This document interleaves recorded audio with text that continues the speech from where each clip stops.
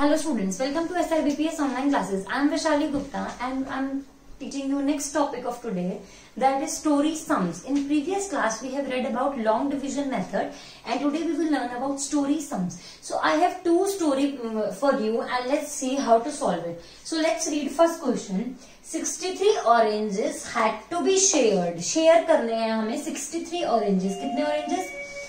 Equally among 7 people. 63 oranges हमें कितने लोगों को देने हैं? 7 लोगों को देने हैं.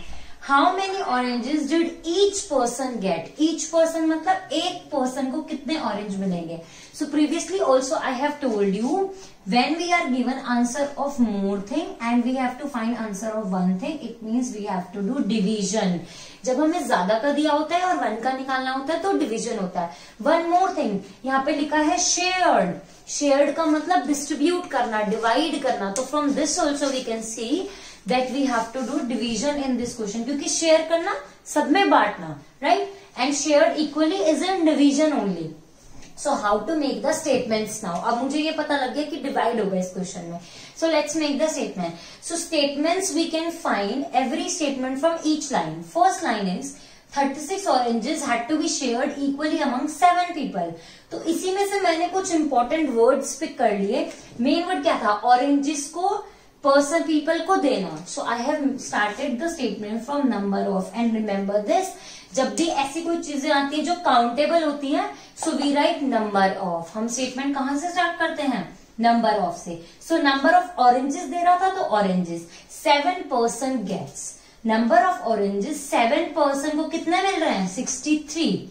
So same to same statement we can write in next. Only in place of 7 I can put 1. Number of oranges, because यहाँ पे लिखा है अब each को कितने मिलेंगे, यानी 1 person को कितने मिलेंगे.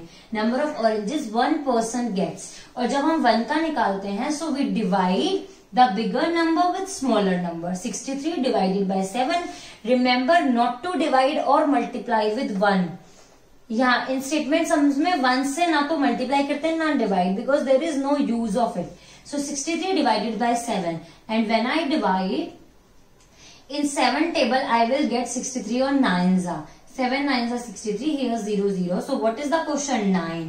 So my answer is also 9. So each person will get 9 oranges. अगर हम ये डिस्ट्रीब्यूशन या नंबर लाइन पे करते then also the answer would be same. Let's move to next question. 36 children were to be seated on benches. कितने बच्चे हैं? 36 children हैं. उन्हें कहाँ पे बिठाना है? Benches पे बिठाना है.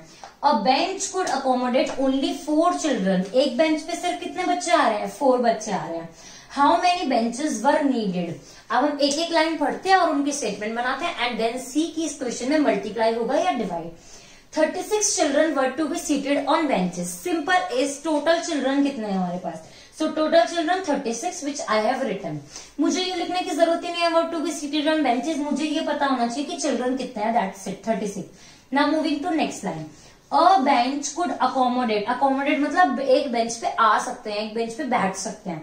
A bench could accommodate only 4 children. So simple statement. Children on one bench. I will not take could accommodate only because it's of no use. मुझे चिल्ड्रन एक बेंच पे कितना आ रहा है वो पता होना चाहिए. सो I have written statement like this. Children on one bench 4. Simple. Let's move to next line. How many benches were needed. So number of benches. मुझे कितने बेंचेस चाहिए? बच्चे अब एक बात ध्यान दो. In multiplication chapter you have learned, जब 1 का दिया होता है ज्यादा का निकालना होता है तो मल्टीप्लाई करते हैं. देखो यहाँ पे 1 बेंच का दिया हुआ है बट कहीं भी लिखा नहीं हुआ कि 2 बेंच का या 5 बेंच का आंसर फाइंड आउट करो. So we will not do multiply in this question. Also यहाँ पे टोटल चिल्ड्रन दिए हुए और नंबर ऑफ थिंग्स निकालनी है. जब ज्यादा का दिया हो 1 का निकालना है वी डू डिवाइड, लेकिन जब 1 का दिया है और ज्यादा का नहीं निकालना so we not do multiply. In place अगर नंबर ऑफ चीजें निकालनी है so we have to do divide. So 36 divided by 4. Now in 4 table we need to search 36. At 9th place 4 9s are 36.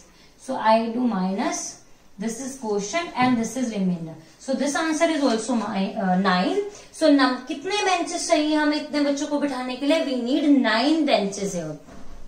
So these are 2 story problems we have learned today. So we'll be doing more in next class. That's all from my side. Thank you.